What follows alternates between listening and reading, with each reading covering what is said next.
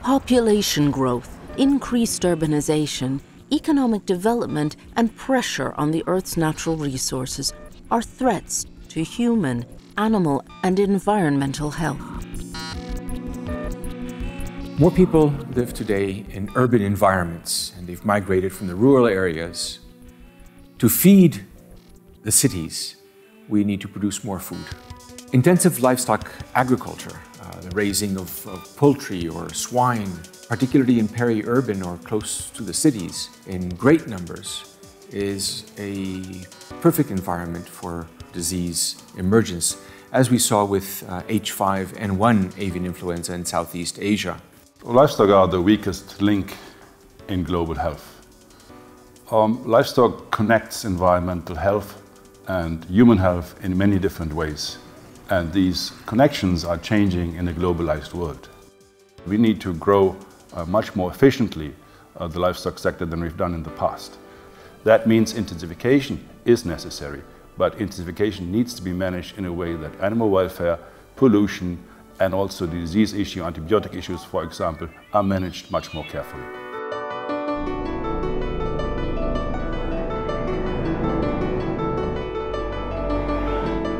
We live in a globalized world. Millions of people travel every day. Long distances are covered fast. An incubation period is the time when a patient is infected and until the time that person shows clinical signs.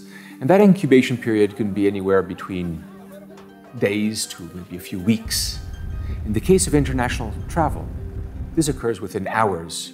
So you can become infected in one part of the world, and when you travel to another part of the world, a few hours later, you could actually develop the clinical signs in that neighboring country or across the world. African swine fever, when it entered into Eastern Europe, was through the importation of garbage that was fed to pigs. And pigs came down with African swine fever. And today we have the disease spreading into several countries of Eastern Europe and threatening Western Europe as well as Asia.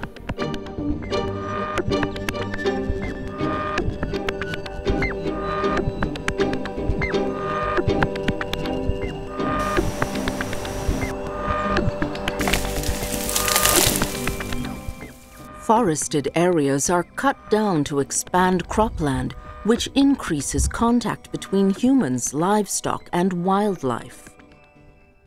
Endemic diseases in a wildlife forested area have probably been occurring there for hundreds, if not thousands of years.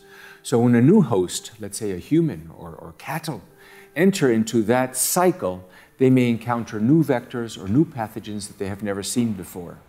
Nipah virus is an interesting example. Here we're expanding in certain parts of the world swine production in the midst of date palm cultivation. And by encroaching into the forests, we do encounter bats. The bats carrying the virus will contaminate the palm date sap. Humans and pigs that drink the sap or eat the fruits will be affected.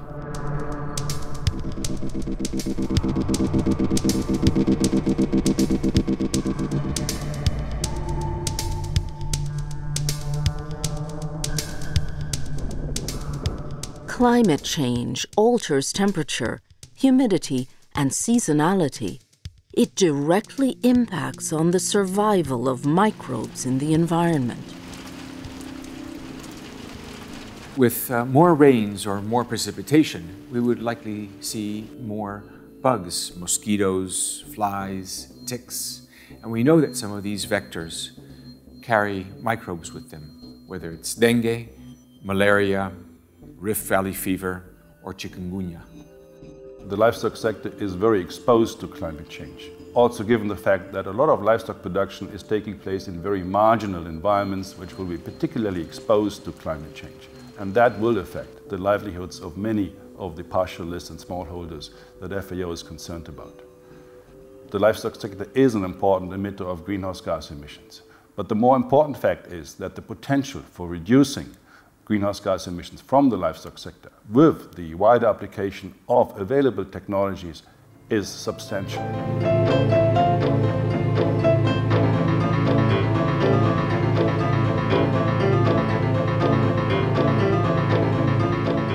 New infectious diseases are appearing. Old ones can return. The poor are most vulnerable and carry the heaviest burden. Every minute that we let pass without addressing disease at its source is time lost. The Food and Agriculture Organization and its partners advocate an integrated and interdisciplinary approach to global health. We call upon all stakeholders, especially the decision makers within governments, international organizations, civil society, private sector, research institutions, and academia, to actively promote this innovative perspective to save lives and save livelihoods.